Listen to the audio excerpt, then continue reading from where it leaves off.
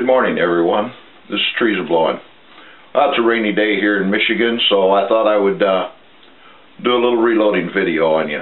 It's going to be in two parts. I tried to get it in one part, but it's just going to be a little too long, so we'll do it in two parts. Loading the 9mm. Hope you enjoy it. I'm just going to do a little bit of a reloading video. First thing I do is get all my cases prepared, cleaned, inspected for cracks, bulges, anything like that. Now I use a RCBS rock chucker.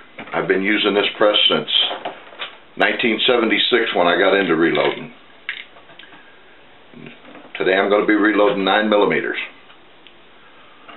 So I've got my die. I've already got it set.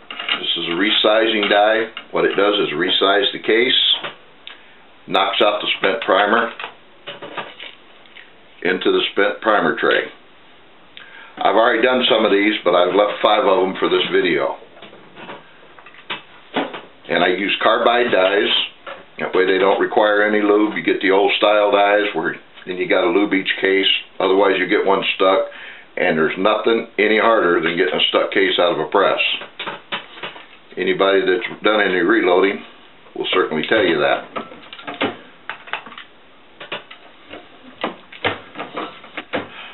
So I'm just going to do 5 out of a tray because, like I said, I've already done most of them. For time's sake, I'm sure you don't want to sit here.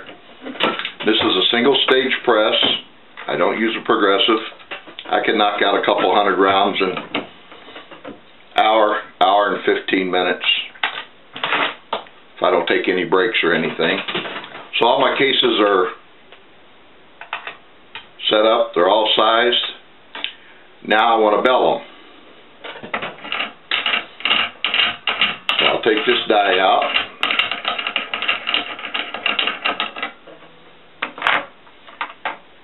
And then I'll put in my belling die. What this does, it flares the mouth of the case so it'll receive the bullet a lot easier. I have the nut preset so I know exactly where it's at. I sort of cinch it in. The belling tool or the belling plug has already been adjusted and locked in. I forgot to get one thing out here. What I'm going to be loading these up is a 125 grain Coyote cast bullet. So I want to put it in, run it all the way down to the bottom of the stroke, pull the case out, and just start the bullet in there. As you can see, it starts in there freely. And I always turn the cases up, that way I know that one's been done. I have this little system that I've been using since '76 that works for me.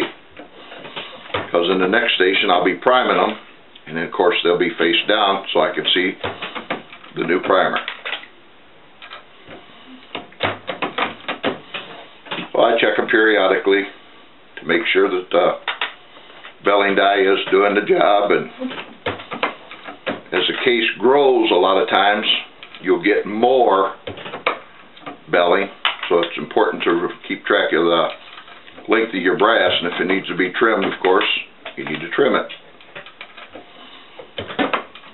Okay, now we've got the belling part all done. As you can see, I have vinyl gloves on. You might ask why. Well, it's to protect the primer if I have to pick one up with my hands, to keep from contaminating it, and of course the lead bullets. I should have had them on earlier and I didn't do it, so safety first. And when you get into, I use Federal small pistols for my 9mm or CCI 500s. They come boxed, 100 to a tray. And this is where I may have to handle a couple of them. Yeah. Usually what happens with these, now the CCI just lays right down in there where you don't have that problem. You just kind of jiggle them around. Primer tube holder, I'll sit there and pick them all up. The ones that are facing upwards, because I want them facing upwards. I don't know if you can see this real well or not. Okay. Now we got that. Now we put the tray on it, flip it over. As you can see, they're all facing upwards. I think this tube holds roughly 75 primers, thereabouts. It's a little bit slow. I mean, if you have a progressive, I mean, they work good, but I've heard some horror stories on progressives about overcharging with your powder on them. We get into charging, I'll go over that a little bit more with you. Okay, for the sake of this video, that's close enough for now. So I'm going to move my tray over here to my priming tool. And hang on just a minute while I move the camera.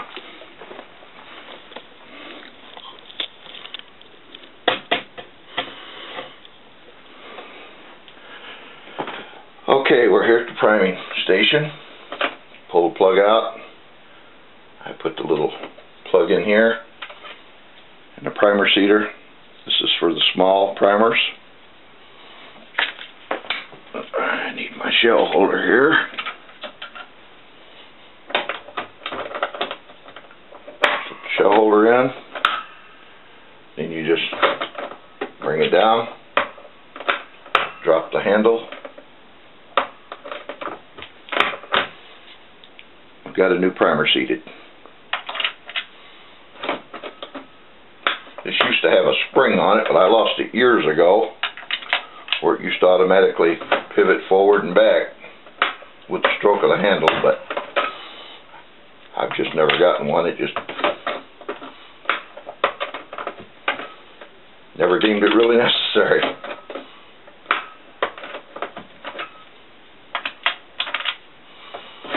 And I'll go through and do this with all 200 rounds. And we get into charging them and seating the bullet. It's a little bit slower process than like when I originally bought the press. It had the priming arm right on it. All you had to do is stick the tube in there and do it. But I don't know if it got wore out or it just got broke, but it ain't there. And I like this a little bit better because I can actually feel the primer seating into the pocket.